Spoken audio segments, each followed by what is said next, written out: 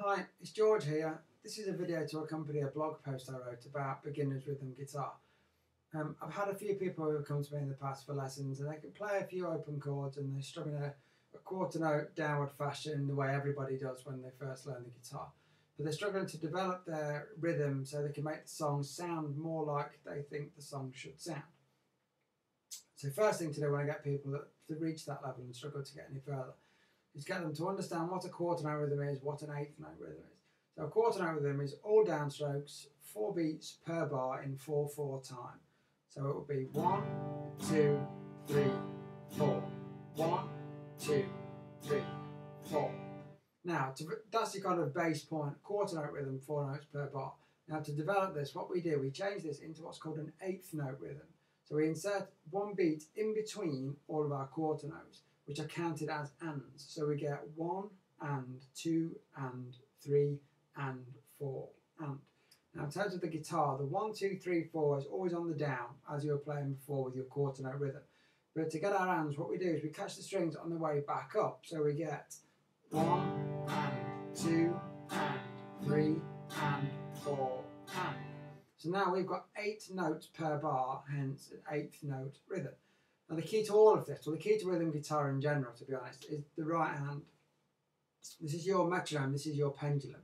As long as this doesn't stop moving in time to the music or to whoever else you're playing with or even to itself, then you'll find it very, very difficult to go out of time with your rhythm that you're trying to play. If you don't and try and do 2 downstrokes or 2 upstrokes or get all out of sync with the beat, you'll find it very, very difficult to pull yourself back and it will start to sound a bit stuttery and a bit disjointed. So right hand is the key. Even if you don't strike the string, still move the hand up and down, constant motion. So we've gone from quarter notes into eighth notes. Now what we're going to do, we're going to mix and match some quarter notes and some eighth notes into our bar. So what we're going to do, beat 1 on its own, then we're going to do beat 2 and beat 3 on its own, beat 4 on its own. Now remember, constant motion with the right hand and just strike the string as and where you need to get that rhythm. So that rhythm that I just mentioned would sound like this. So 1, 2 and 3, 4. 1, 2 and 3, 4. Okay? So the right hand doesn't stop, constant motion.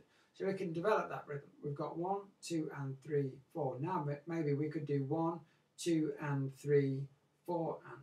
So that would sound like this. 1, 2 and 3, 4 and. 1, 2 and 3, 4 and.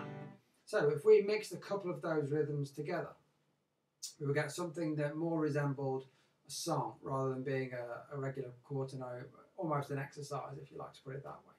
So I'll just develop, I'll do a couple of those rhythms with a couple of different chord progressions and you'll see what I mean. So we get.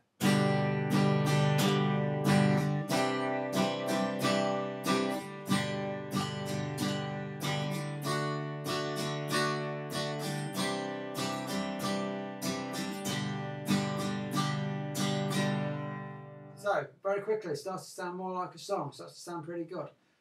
So we can develop that one stage further. Bear in mind the right hand doesn't stop. We can now just strum the and of some notes and don't strum downwards or on the beat. So we could do 1, the and of 2, and then 3 and 4. So 1 on its own, just the and of 2, 3 and 4 on its own. So I'll play it and I'll count along so you can hear where it falls in the bar and where the strumming relates to the count. So we get 1 and 3 and 4, 1 and 3 and 4, 1 and 3 and 4. Okay, so what I'll do, I'll play 2 or 3 different rhythms, different chord progressions. I'll up the tempo a little bit.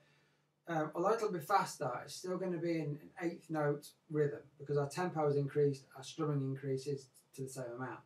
So a couple of different ideas sound something like this. So.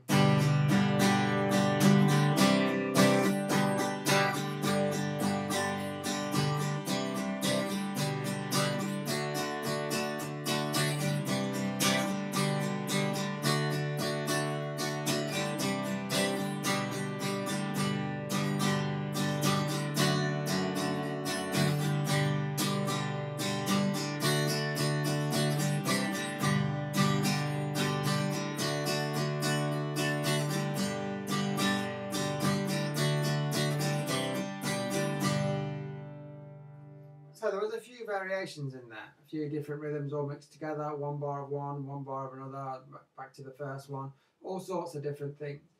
So I hope the kind of general idea of this has been of some use.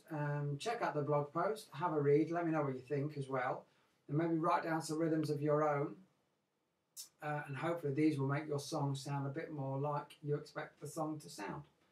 Okay, I'll see you next time. Cheers.